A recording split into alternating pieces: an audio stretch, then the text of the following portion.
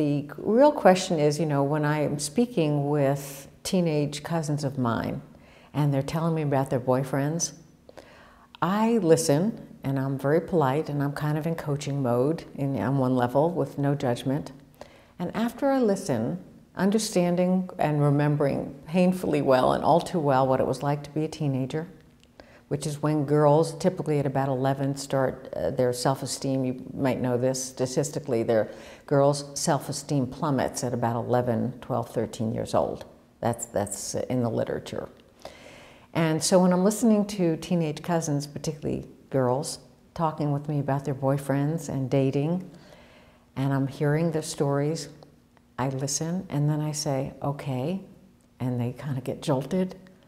I have a question for you, and it's not going to be easy for you to hear what I'm saying.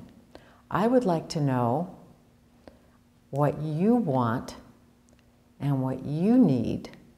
I don't care what your boyfriend wants and your boyfriend needs.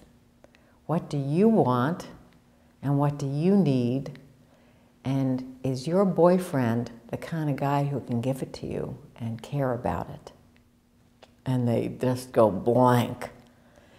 And to me, that is what is the kind of thinking that would be beneficial in terms of, particularly with girls, in terms of, I don't want to say building self-esteem, but living in a frame of mind that includes self-esteem.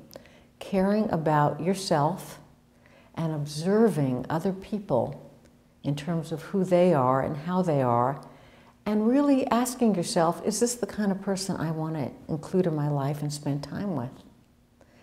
And that, to me, is what self-esteem would mean and how it would feel, and the action and thought that would be behind living in a place filled with self-esteem, living a life that is filled with it, self-esteem.